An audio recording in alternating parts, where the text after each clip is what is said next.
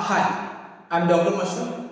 Welcome to my class. Today I would like to discuss the differences between DNA and RNA. First we can see the name.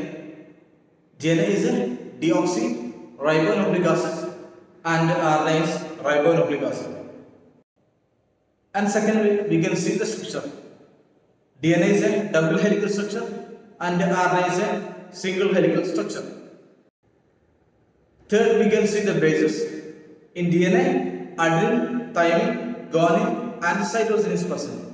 But in the case of RNA, there is thymine is not present. Instead of thymine, there will be uracil is present. That means adenine,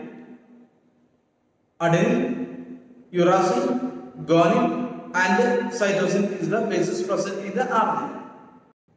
And in the case of pentasugar, there is deoxyribose is present in the case of DNA and ribose sugar is present in the case of RNA. And different types, DNA is there, bDNA is there and zDNA is there.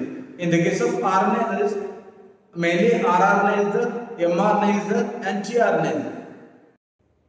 And regarding size, DNA will be always large size, but RNA will be in small size except ribosomal RNA. In the case of reactivity, DNA is more stable but RNA is less stable.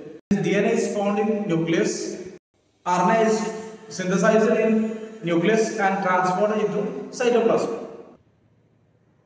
And about the base composition, and purine and pyrimidine base will be almost equal in the case of DNA, that means it follows the Chargaff's equivalence rule.